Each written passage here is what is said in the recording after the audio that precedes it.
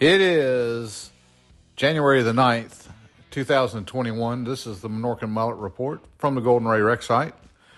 Made it back out to the site today. This is the first time we've been out since the removal of the stern section.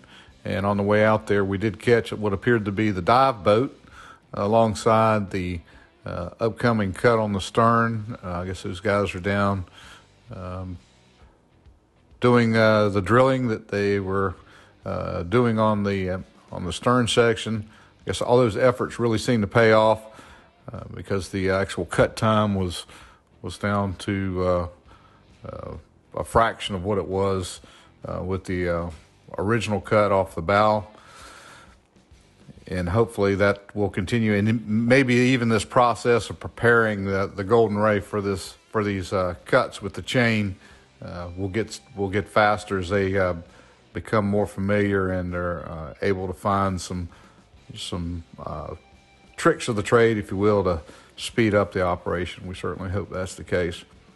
But we did catch a few things today while we were out on the site and kind of looking around. First of all, it was a cool day, about 40, 43, 42 degrees out this afternoon when we were out with a very strong west-northwesterly wind, which usually means there's going to be some more cooler air coming in. Pretty raw day to be out on the boat, especially working out on the water.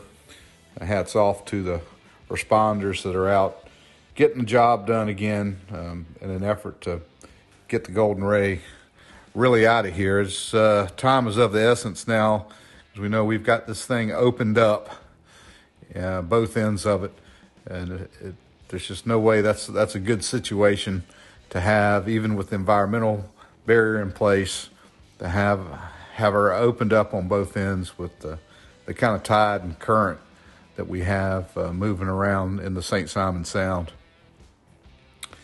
That said, a couple things we noticed today. We did get our first view of that massive power plant that makes up the main propulsion engine unit for the Golden Ray, and that was visible today from our visit, at least the back end of the engine.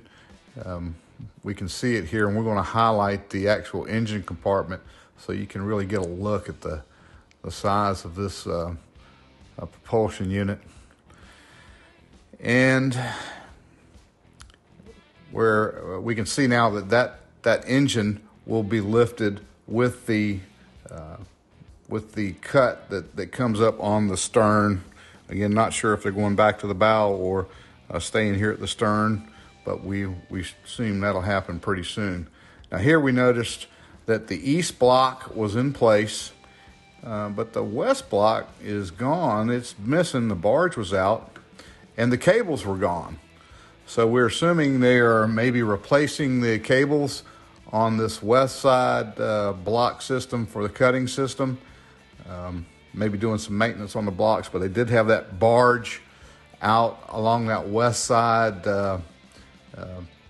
barge of the VB 10,000 doing that maintenance work. We can see the guys and some of the equipment on that barge here in this shot of making whatever changes, modifications, maintenance that has to be done following that cut of the stern section.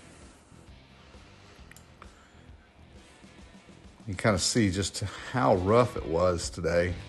And we got this shot right here just looking into the ship, just to remind folks, you can see through this thing now, and it is open. So hopefully this operation will continue to gain speed and move along quick. Well, hey, that's the report for today, short and sweet. We'll ask you that if you haven't subscribed yet, to go ahead and do so. I'd love to see some comments. That kind of keeps us going and motivated. And most of all, I want you guys to stay safe out there.